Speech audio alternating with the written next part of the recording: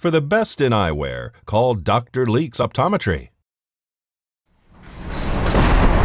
3 people have been arrested in connection to a theft of property involving the late Ray Wolfenstein. Wolfenstein passed away on Friday, the result of a plane crash in Oregon. Investigators say the pilot and only occupant of the 1980 Piper Dakota crashed onto a beach near Cape Blanco on the Oregon coast on Friday, January 13th, around noon. Police say Wolfenstein radioed air traffic controllers around 11:50 a.m. and said that he was losing sight in one of his eyes and needed to land his plane. The United States Coast Guard helicopter crew found the crashed airplane on the beach near the mouth of the Elk River. Approximately 12 hours prior to the crash, on the very same day Wolfenstein died, the Nye County Sheriff's Office conducted an arrest on 3 suspects who had recently broken into the home of Ray Wolfenstein.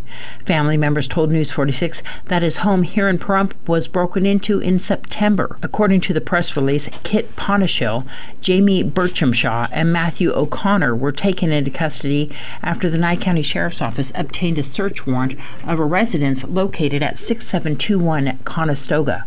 The suspects appear to be under the influence of narcotics, according to police.